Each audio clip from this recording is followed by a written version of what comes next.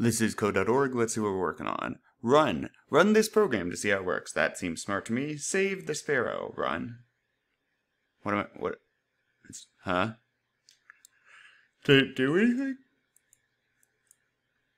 Not yet. Okay. How do you think the random number command works? Oh, look at that. Oh, I have to click. Ooh, okay. So we got to click. Oh, now it's running. Oh, look at the image move. Okay, so random number, awesome. Most programming languages have a random number component. Technically, it's pseudo-random numbers. We're not going to get into that, but computers can't do random. Regardless, all right. Now, how do I think it works? Well, I'm guessing that it is a random number, such as here, between 0 and 100. And I think it's 0 inclusive, maybe? So the number could be 0 up to 99, I believe, but I bet they'll tell us. And then here, 0 to 200, or 0 to 199 maybe, 0 to 100 again. And so the computer randomly picks a number in between those. And that's what makes the hawk, or is it the hawk? Yep, look like he's jumping around. So, cool. All right. Make the birds move around. Why does the bird move even not when clicked? Oh, well, that's because mouse over, right? So the bird's moving on mouse over and mouse over. So the mouse has to be over the screen,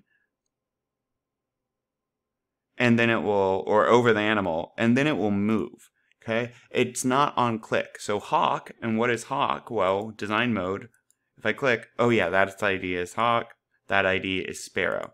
So once the mouse is over those items, they move, set their property randomly. That's what's occurring. All right, make the birds move around the entire screen, not just the top left corner. All right, so how big is this entire screen? Well, notice we have an XY value right here when I have the mouse over it.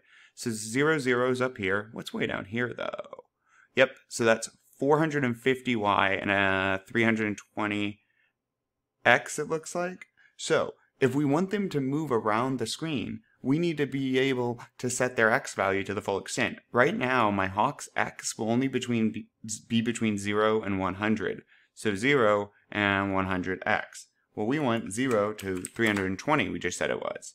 Now Y, 0 to 200. That would just be the top of the screen. So we want 0 to 450 is what we said.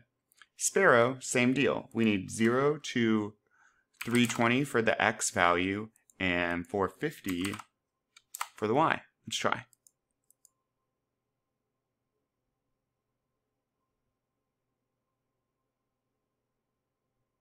Run. Oh.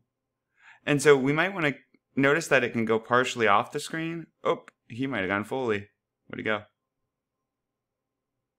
So maybe we want to lower the X value a bit to make sure they can't go off the screen, because it's doing it from the edge of the image. That should do it.